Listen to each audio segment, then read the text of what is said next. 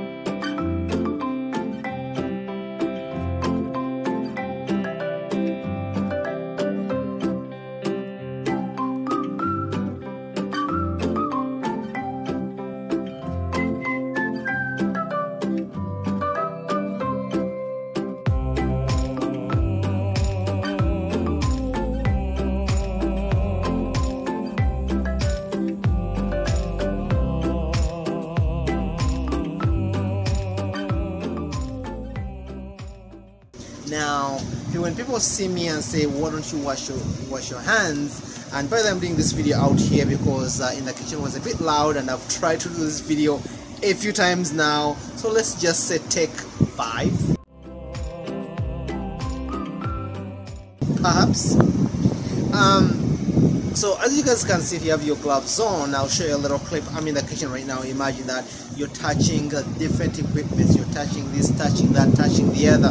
And honestly, if you're not careful enough, you can actually do cross-contamination. So when you see me not using gloves, that means I've washed my hands, and every now and then I do wash my hands constantly to make sure I'm not making anybody sick. See, that's the key, and that's the trick right there, to make sure you use them right. I want you to imagine this. Maybe you're going to a sandwich shop, like say maybe Mr. Sub, Peter Pete, wherever you may go to where they're making your sandwich, and someone pulls out the gloves. But most of the times you find out someone pulls on the gloves, they open the drawer, and maybe they try now to pick the lettuce, and maybe you wanted fries perhaps. They're dropping the fries down with the same hand right there with your gloves on. So who do you think those gloves are protecting? So those gloves now are protecting me, who is handling the food, not you who is going to eat the food.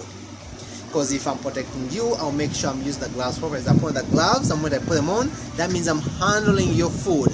I'm getting, maybe I've picked up the wrap from right there, I'm putting in the vegetables, I'm putting the meat right there, then I roll it. So that means I'm protecting you. At the same time also, I should probably use tongs when I'm picking up all the other stuff. I want you to keep this in mind the next time you go to get a wrap. I'm not trying to turn you off or anything like that. Get a wrap or whatever. Just watch who is doing it and how they're doing it. Because half the time, it's the same individual trying to do cash, and then from there, you don't see them wash their hands right away. In most cases, you're going to see them touch other things as well. So you tell me.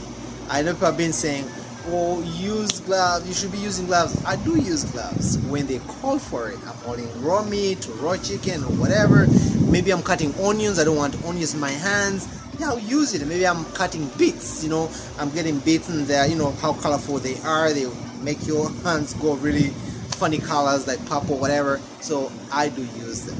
So I don't know whether you guys agree or disagree with me, but I suggest that, hey, you look into it before you talk about it. Well, thank you guys. I really appreciate you guys coming to my YouTube channel. As always, I do cooking videos here, but also DIYs, because I love doing DIYs. And yes, I love a challenge.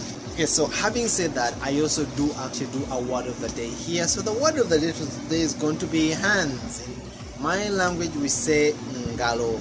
ngalo, those are the, you know, fingers, those are fingers, and then hand will be, mukono will be a forearm or hand. Well, thank you guys. I really hope to see my next video, and bye now.